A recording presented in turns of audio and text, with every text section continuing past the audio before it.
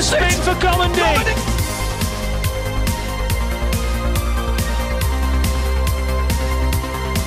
They're still side by side.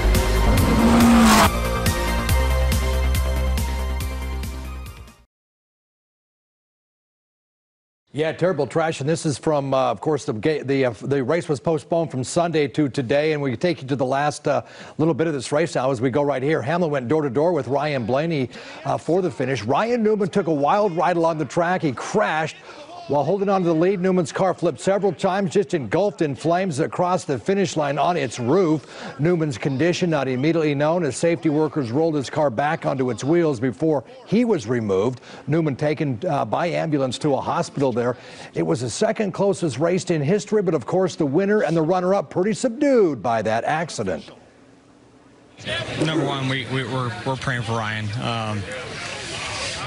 Worked really well with Ryan through this whole race, and you know, obviously he got turned right there, but just got bumpers hooked up wrong and turned him. I hope he's all right. It looked pretty bad, so definitely was trying to push him to a win, and just I don't want to say those things happen. I feel really bad about it. It's just man, but a close one. But you know, I hope Ryan's all right.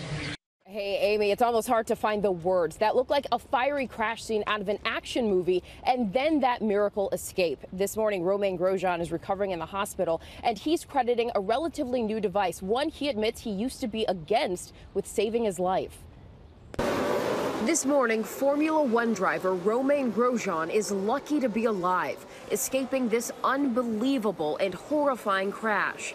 The French driver's car slamming into a metal barrier during the first lap of the Bahrain Grand Prix, splitting in half and bursting into flames. The fact that Romain Grosjean has survived that crash is not only miraculous, but quite frankly, marvelous as well. The 34-year-old amazingly able to escape, managing to free himself from the wreckage and stumble to safety, climbing over a metal barrier, crews dousing him with fire extinguishers before he was airlifted to the hospital. Just hours later, speaking out from his hospital bed.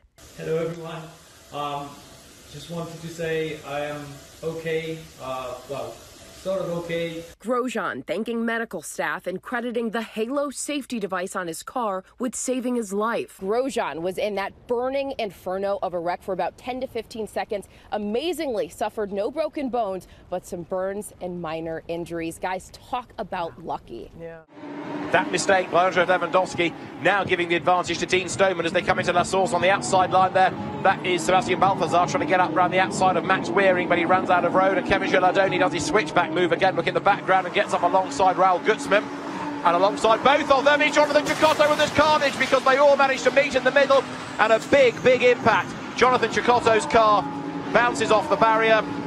It's going to be another safety car, might even be a stoppage, because that has done bad damage to the barrier.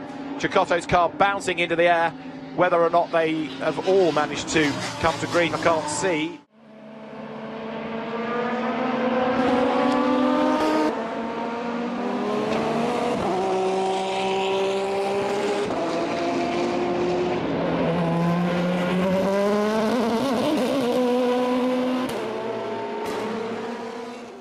Comes through. Where's the marked car in the background? There's no marked car there, but neither is there any yellow flags out. There's a blue flag there, and it's the tiniest of touches, but no yellow flags at the top of the mountain as they go through. The yellow flag's being grabbed after the incident that's going on in front of the marshal's post at the top.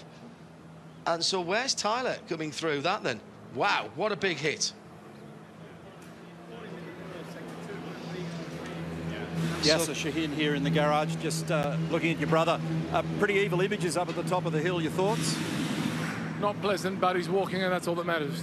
So how much gear have you got in terms of support materials? Well, we'll get the other side of this one with the Lamborghini driver, Cameron McConville, tucked away in here at the moment. Can you talk us through what happened to McPhillamy?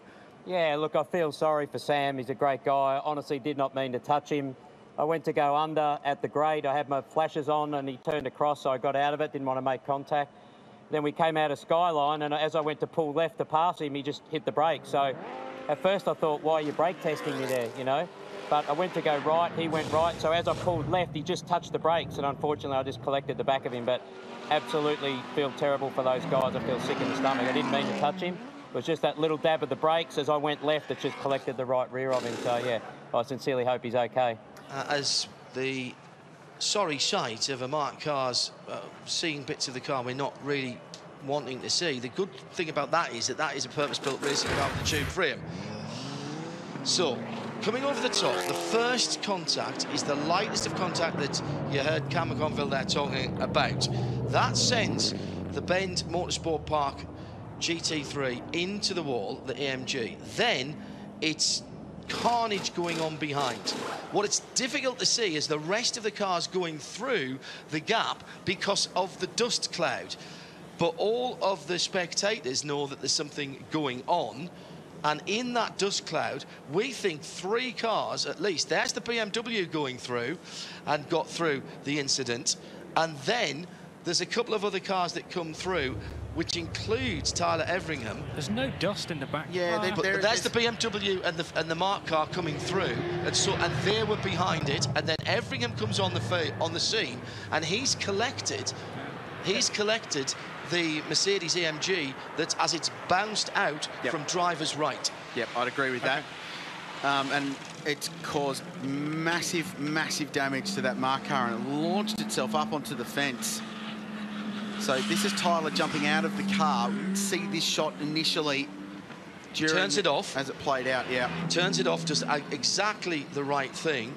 And then he extricates himself from the left-hand side of the car. And he's winded. Yeah, well, the real problem is it's his side of the car that's taking the pounding.